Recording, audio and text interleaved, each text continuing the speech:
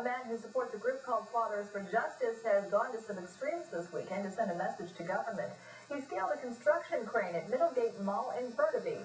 The man, who calls himself Batman, says he's committed to fighting for the rights of divorced fathers who do not have equal rights when it comes to spending time with their children.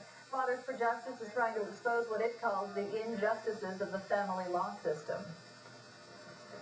Dressed as Batman up on a 100-foot crane right behind me, and he's hasn't seen his child for about 3 years, and he's had a very difficult time post-divorce as well. And we're just trying to really bring public awareness to the fact that you know, there really needs to be a change in the court system so that both parents can share in the parenting of their kids, and children can have the maximum benefit of both parents, not just one over the other.